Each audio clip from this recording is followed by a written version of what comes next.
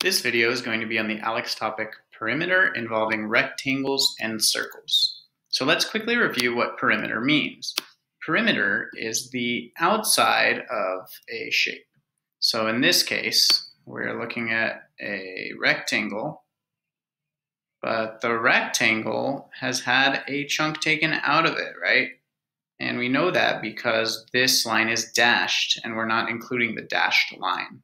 That's just showing us where the rectangle used to be. And it looks like there's a semicircle right here it's been cut out of. So perimeter is the distance outside. Perimeter is one-dimensional because what we're doing is we are looking at a length. We're not looking at an amount of space inside. We're not looking at something that's 3D. We're just looking at a distance or a length around, okay? So this is one-dimensional, meaning whatever our answer is, we're going to write it in terms of units, not in terms of units squared or units cubed. It's just going to be however many units, in this case, inches. All right, let's read the problem and let's go over this together. A rectangular paperboard measuring 24 inches long and 19 inches wide has a semicircle. Remember, the prefix semi or semi means it's a half of a circle, right? Cut out of it. Cut out tells us that we're taking it away, right? Not adding it to it. As shown below, what is the perimeter of the paperboard that remains after the semicircle is removed? Use the value of 3.14 for pi, and do not round your answer. Be sure to include the correct unit in your answer. So this tells us that we're probably going to use 3.14 for pi, right? Excuse me, that we're probably going to need to use pi. All right, so let's go ahead and let's figure out how long this red distance is. All right, so how I like to write this out is I like to first label anything that I know that I need. So this is 24 inches, this is 19 inches, and this I can infer is 24 inches because I know that opposite sides of rectangles are equal to each other or congruent. So that means this is also 24 inches. Now the tricky part is how long is this, right?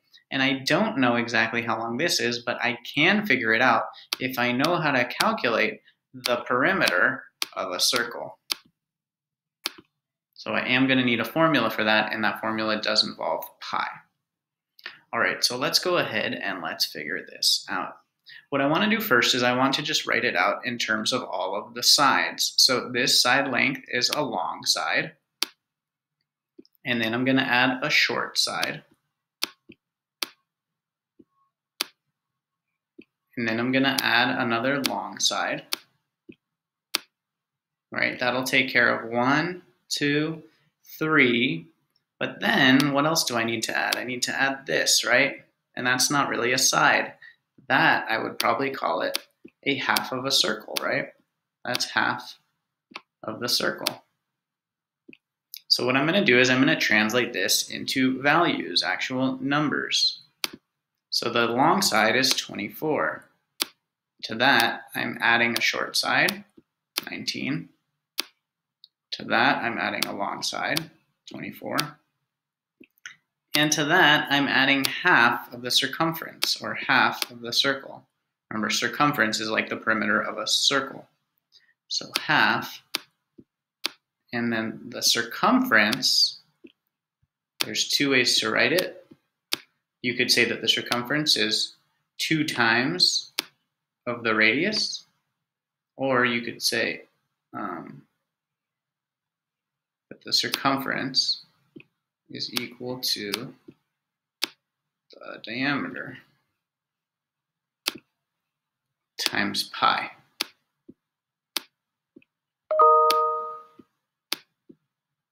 Okay, now think about this. The only difference between these formulas is 2r versus d. Well, 2 times the radius is the same thing as the diameter, right? So I like using this formula because it's more straightforward. C equals d times pi, or pi d. So my pi is 3.14, and my d is, well, whatever the diameter, remember that's all the way across, of my circle is, and I know that's 19 because of what I said before about opposite sides of rectangles being congruent. All right, so this gives me 24 plus 19 plus 24. That would be 48. plus 20 minus 1. 48 plus 20 would be 68, minus 1, because this is 19, not 20, would be 67. So that's 67 plus half of pi d. Remember we said pi is 3.14, and d in this case is 19.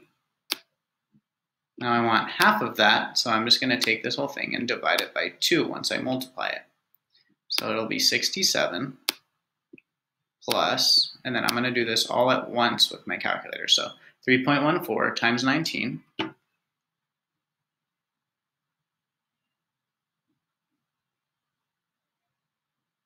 which is 59.66, but then I need to divide it by 2 because it's a semicircle. So this is 29.83. So let's go ahead and add these up. And we get 96.83. And remember in the beginning we said it's just units because we're just measuring the distance around. It's not units squared. So this is in terms of inches. So the perimeter is 96.83 inches. The only thing that I want to make you aware of is I know it says cut out here, so you might think that we subtracted this value, but realize that we didn't include all the sides of the rectangle, right? We only included 3 of the sides, 2 long sides and 1 short side. So even though it says cut out, think of it in terms of what you physically see, okay? Make sure that you also use your common sense when you're doing this.